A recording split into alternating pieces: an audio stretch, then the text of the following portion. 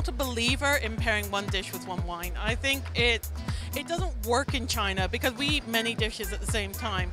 But what I'd like to say is that what we can do is talk about the styles of Chinese food. So for instance, when you say carbonara, I immediately think to myself of sort of the rich, hearty food of the northeast, the Dongbei cooking. And that's got a lot of sort of rich beef stews. It's got food that's quite high in salt and garlic, and I can imagine, you know, the spiciness of the carbonara going well with that.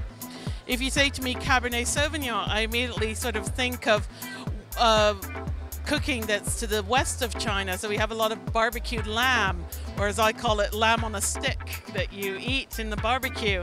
And I can imagine some nice Cabernets going well with that. And then if you say Sauvignon Blanc, I immediately think to the south of China, where the flavors are much more delicate. People tend to eat steamed food. It tends to be much more seafood. And that, to me, seems perfect for Sauvignon Blanc. Wines of Chile, the natural choice.